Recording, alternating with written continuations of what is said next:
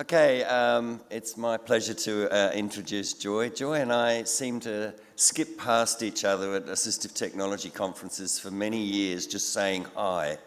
And Joy would be forgiven for thinking that I was avoiding her, when in actual fact I always had in mind that she would come and present at our conference. And so back in January 2011, it was lovely to interview Joy as a promo for this conference. And while in fact, Greg was doing the videoing, and while it was a little forced at first, we soon settled into sharing our philosophies on assistive technology and some of our ideas. And so it's with pleasure that I have invited Joy to come and share those philosophies and ideas and her many experiences with you today. So please put your hands together and welcome Joy Zabala. Thank you.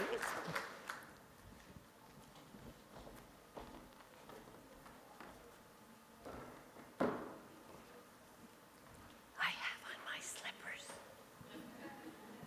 but I'm taking them off now. And I'm whispering in deference to those of you who partied hardy last night.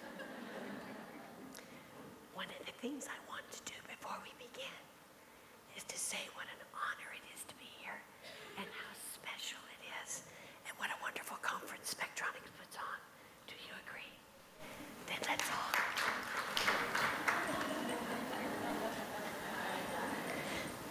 So take a deep breath and get ready for a little more sound. I actually wondered last night at the end of the day if that's what I would sound like today. Those of you who know my normal voice know it's a little bit lower this morning, but I just pretend I'm Lauren Bacall. So, our topic today is raising the achievement bar with universal design for learning. 10 things educators and families need to know. And those of you who've heard me talk about 10 things about lots of different things before, is that usually it's not exactly 10 things. It's more like 100 things, but they sort of arrange for 10. So let's get started with this. The main ideas that we're going to talk about today are big ideas in universal design for learning. What it is, where it came from, principles and components, the connection to other initiatives and resources.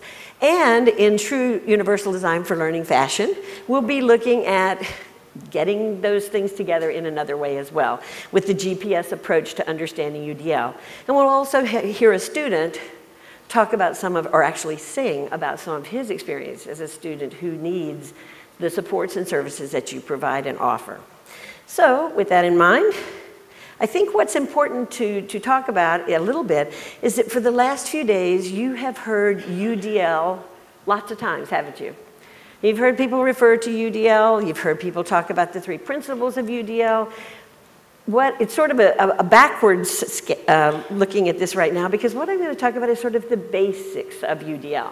To give those of you for whom UDL was something new, a little bit of an idea of where UDL came from. So, number 1, the UDL framework supports the design and implementation of a flexible, responsive curriculum that provides opportunities for all students to participate and achieve.